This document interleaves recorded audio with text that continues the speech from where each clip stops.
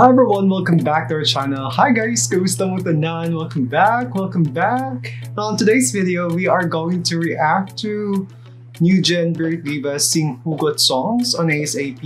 This was last Sunday's performance, September 12, 2020. September 12, 2021. Anyways guys, let's watch this one. So without further ado, let's jump right into the video.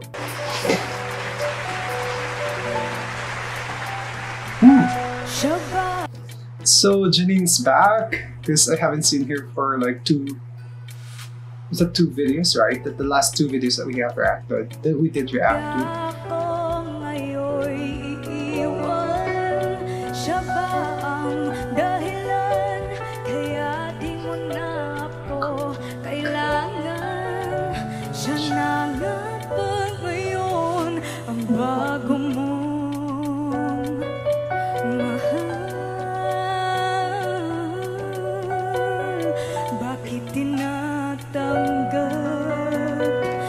Puso't damdamin,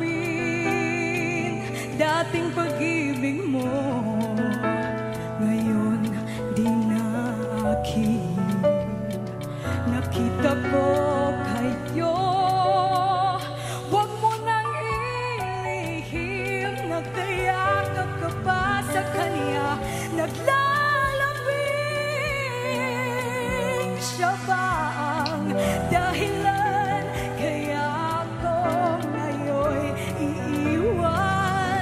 Siya ba ang dahilan kaya di mo na ako kailangan? Siya na nga ba ngayon ang bago mong mahal? Hey, siya ba ang dahilan Sheena. Siya ba ang dahilan kaya di mo na ako kailangan? Siya na nga ba ngayon ang bago mong mahal? Siya na nga ba ngayon ang bago mong mahal?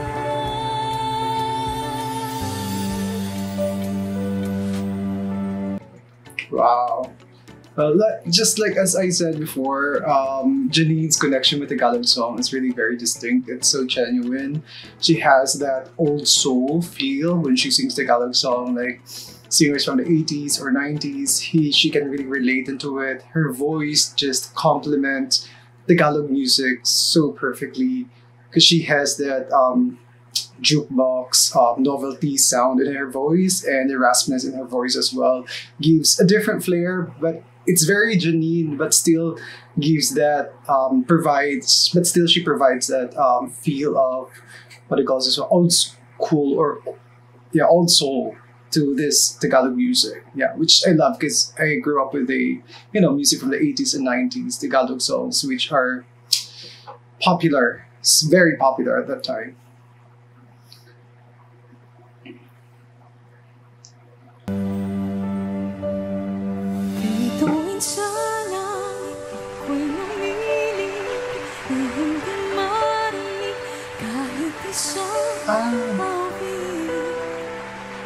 Ito'y para sa'yo.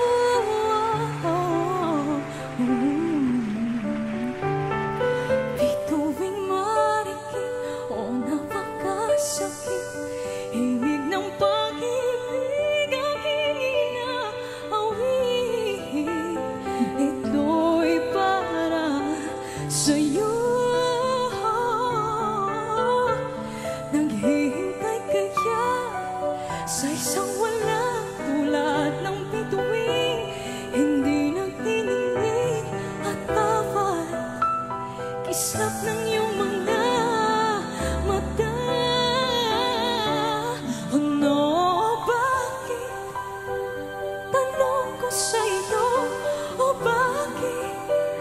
Ba't natitiis, o bakit? Puso ko'y sinugatan mo sa buong munting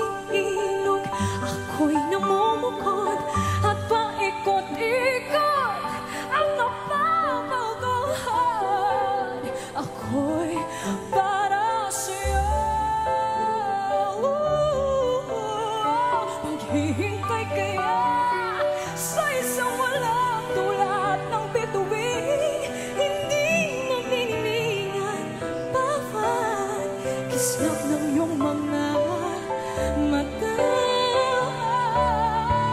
Oh, bakit?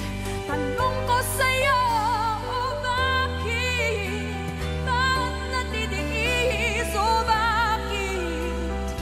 Puso ko'y sinugatan mo. Oh, bakit? Tanong ko sa'yo, oh, bakit? Bakit natitiis? Oh, bakit? Puso ko'y sinugatan mo.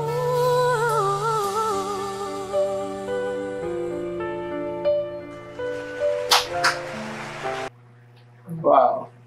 You can really tell the growth and maturity in what I call this one, Sheena's voice and techniques. Now she has used a lot of falsettos and what do you call this one? She also used the softness in her voice, and then that speaking voice of hers. She also used that one, which I do not see that much from her before. I did not see that much from her before, but right now she's really growing. Her techniques are getting stronger, and you know she's maturing, and she has.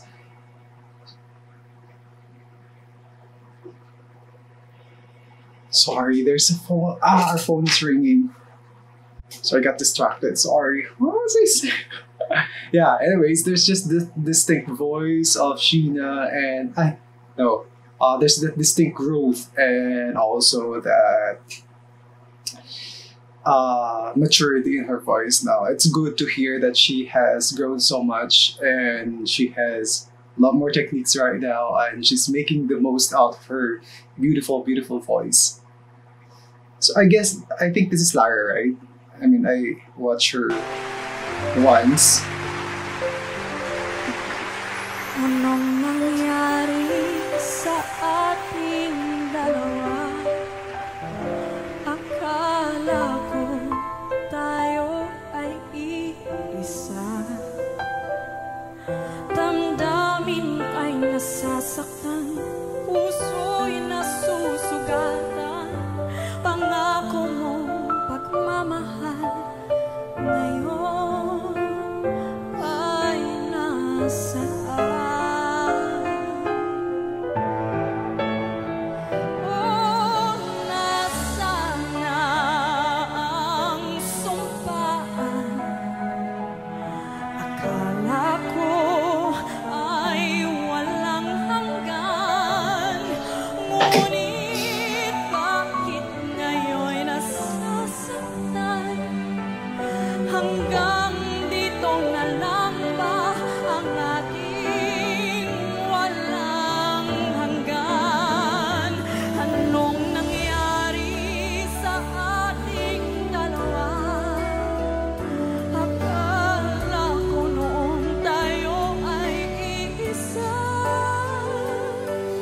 Ako ba ang siyang nagkulang, o ikaw ang di lumaban sa pagsubok sa ating pagmamahalan?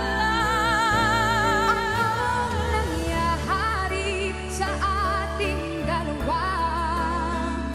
Pagmamahal ngayon She looks so beautiful. damdamin ay nasasaktan, puso'y nasusugatan.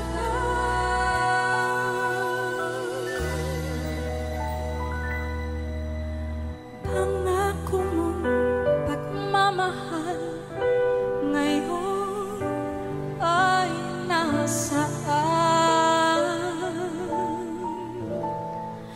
Anong nangyari?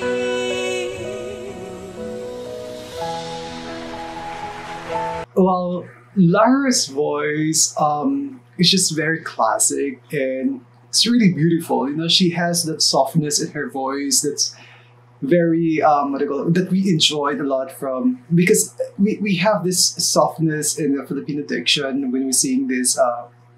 There's that softness in the Filipino diction, and that I hear that also in her voice, which is very apparent and just very soothing, to listen to. She reminds me of Jamie when she sings. Jamie Rivera, if you remember or if you heard her sang before, she had this beautiful, beautiful tone and yeah, very classical and then also very rich voice and very sweet. Yeah, she reminds me of Jamie. That was a beautiful performance from her.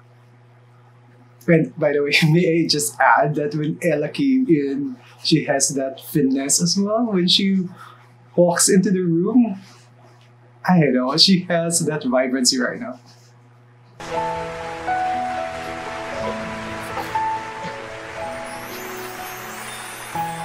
Sino nga ba siya sa puso mo?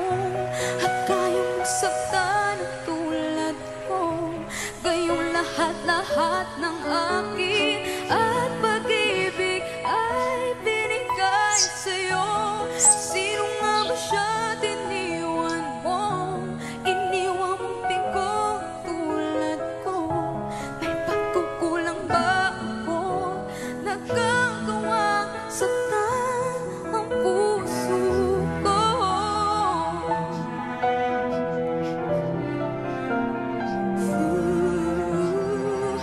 Kahit dayain ang puso at isipan ko, damdamin ko'y hindi pa rin mababago.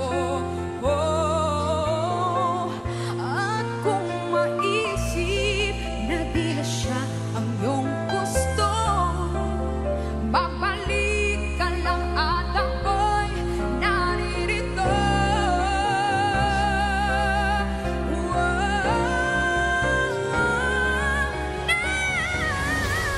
Sino nga ba siya sa puso mo? At kaya mong saktan ang tulad ko. Gayong lahat-lahat ng akin at pag-ibig ay binigay sa'yo. Sino nga ba siya tiniwan mo? Iniwan mong bigo ang tulad ko.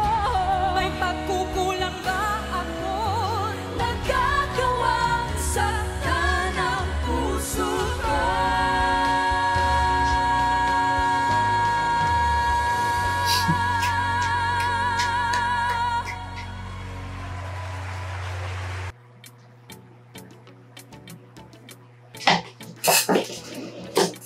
Sorry.